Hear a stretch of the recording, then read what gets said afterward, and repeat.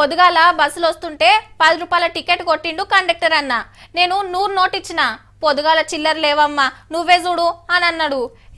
నా తాన లేవన్నా, ఉంటే ఇయ్యనా అని అన్నా.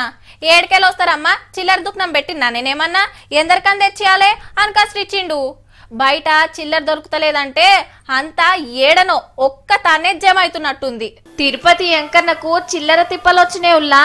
చిల్లర దొరకక కాదు, బస్తాలకు బస్తాలు నిండిపోయి దగ్గర 30 కోట్ల రూపాయల చిల్లర జమైందట. ఎంత లేదన్నా రోజుకు 15 లక్షల రూపాయల చిక్కలిచ్చి పోతున్నారట భక్తులు. వచ్చినట్టు లెక్కబెట్టి బస్తాలు నింపుతుర్రు. పైసలు గోదాంలో దాచుడే ఉంది కానీ మార్చుడు మస్తు కష్టమైంది. ఇవి తీసుకొని నోట్లు ఇయ్యమంటే ఏ బ్యాంకు కూడా ముంగటికి రాలేదట. బిల్లలు కరిగిచ్చి స్టీల్ నమ్ముదామని చూసిండు కానీ అది కూడా ముంగట పడలే. చూస్తుండగా గుట్టలు పెరిగిపోయే వరకు ఓ ఆఫర్ ఇచ్చిండ్రు. ఆఖరికి 1 కోటి రూపాయల చిల్లర చిక్కలు డిపాజిట్ చేసుకుంటే ఇంకో 1 కోటి రూపాయల నోట్లను కూడా డిపాజిట్ చేస్తామని ఆశ పెట్టిండ్రు. ఇక అప్పుడు 2 కోట్ల డిపాజిట్ అయితే బ్యాంకులా. ఈ ఆఫర్ ఏదో మంచిగుందని ఎంత చిల్లరైనా మేము తీసుకుంటామని ముంగట్టుకొస్తున్నాయట. మొత్తానికైతే ఆఫర్ పెడితే గాని ఎంకన్నకు చిల్లర తిప్పలు తప్పలే.